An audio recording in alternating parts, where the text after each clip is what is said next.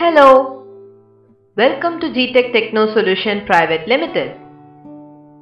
We are going to discuss about the muscle movement and the actions that are done by the muscles by a human muscular system.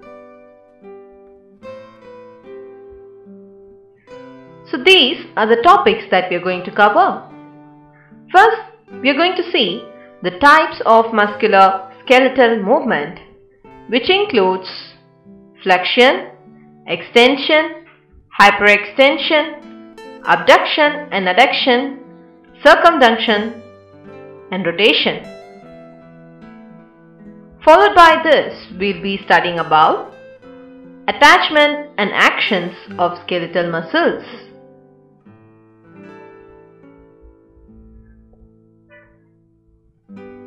So the types of muscular and skeletal movement. Our first movement is flexion, which is nothing but bending a body part. So your bending of head is flexion and taking it back is extension. So the bending of your head is done by the help of suboccipital muscles. So using the suboccipital muscles, one can bend the head, and that movement is known as flexion.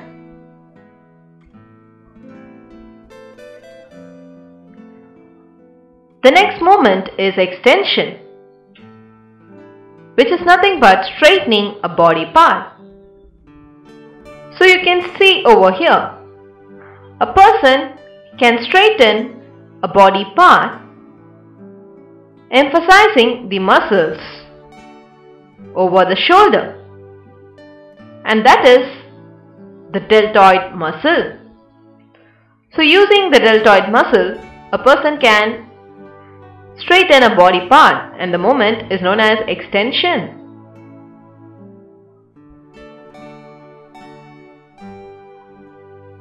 Our next movement is hyperextension. If you extend a body part past the normal anatomical position, then it is known as hyperextension. If you see, if you bend the head forward, then it is known as flexion, and bringing it back to normal position, that is extension. If you bring back your head past the normal position, then it is known as hyperextension. The muscles such as your thoracic muscle, scalenus medius muscle, splenus cervix muscle are the muscles that help you to make these movements.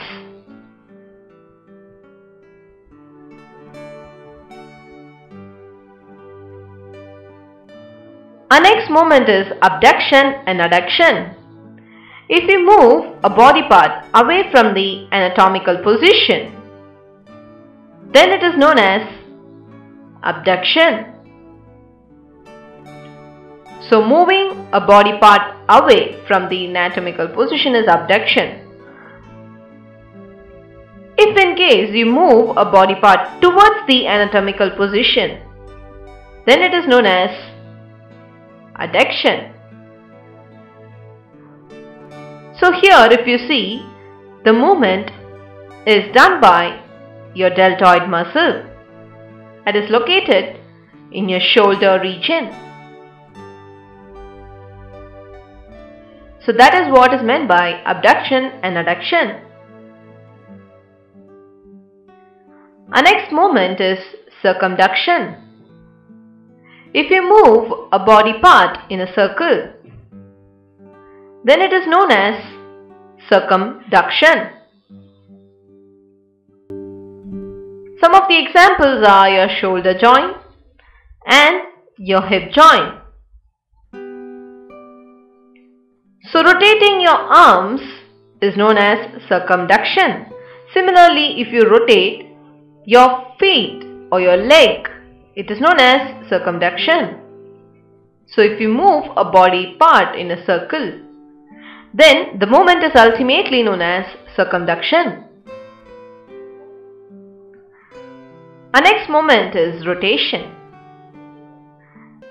If you see, we can rotate our head from left to right and vice versa. And you can also rotate your legs. If you rotate your legs away from your medial position, then it is known as lateral rotation. If in case you rotate your leg towards the medial position, then it is known as medial rotation. The muscles or the joints that help us in rotation is medulla oblongata, scalenus medius muscle of your neck, levator scapulae muscle, suboccipital muscles. So these muscles join together and help us to rotate our head from left to right and vice versa. So the movement is rotation. Next we are going to see how the muscles are attached to the skeleton and how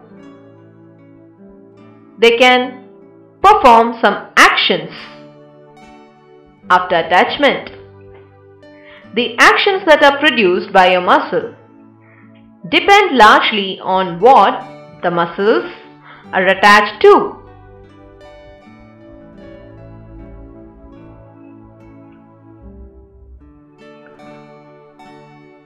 The attachment sites can be classified as origin and insertion.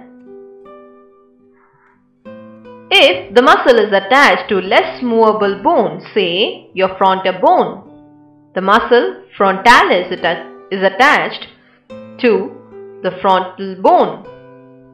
It is less movable, hence the attachment is known as origin. If in case your muscle is attached for a site which is more movable, like your hip junction, then the attachment is known as insertion. So that is about your attachment sites. The body movements include elevation, depression. If you see, if you lift a body part, then the movement is termed as elevation.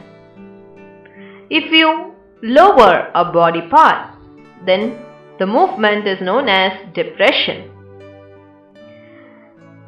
If you elevate your shoulders as a result of your shrugging expression, then it is known as elevation. If you lower the shoulders, then the movement is depression. So these body movements are done by the help of the muscles such as your infraspinatus muscle, your supraspinatus muscle, your rhomboid major muscle. So these are the muscles near your shoulder that enables you to perform the movements of elevation and depression.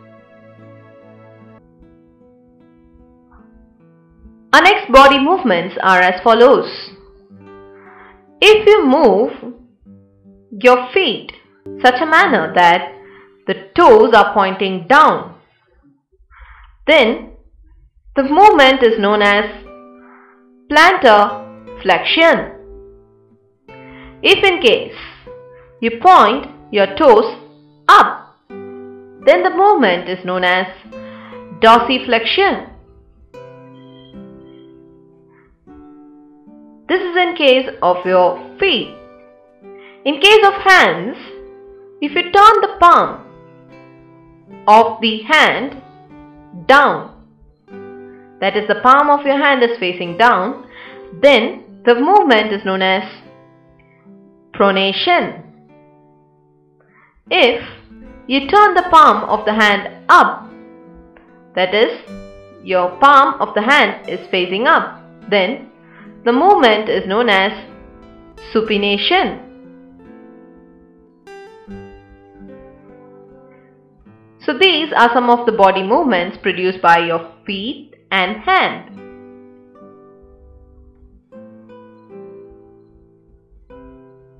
Some more body movements include inversion. If you turn the sole of the foot medially, that is towards the median of a body, then the movement is known as inversion. If you turn the sole of the foot laterally, that is away from the median of the body, then the movement is known as eversion.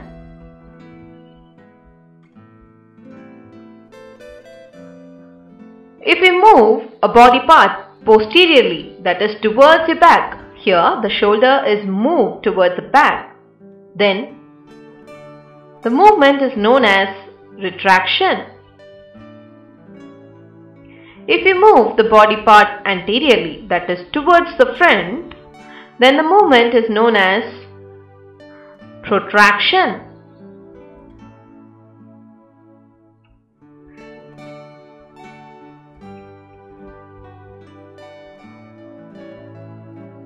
The movement is usually produced by a group of muscles. The muscle that is responsible for most of the movement is known as the prime mover, cause that is the main important muscle which causes the movement. If a muscle helps the prime mover by stabilizing the joints, then the muscles are known as synergists. If a muscle produces the movement opposite to the prime movement, that is, the movement is opposite to that of the prime mover muscle, then the movement is known as antagonist or agonist. The purpose of antagonist or agonist is to relax when the prime mover contracts.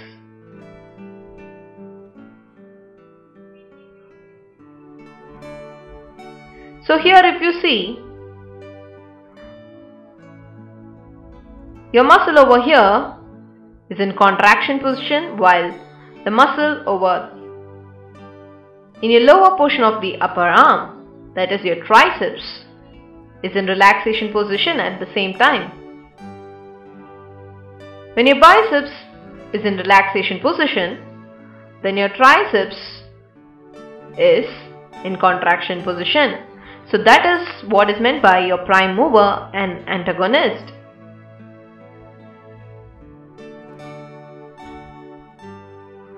Thank you so much for joining GTech on muscle movements and actions.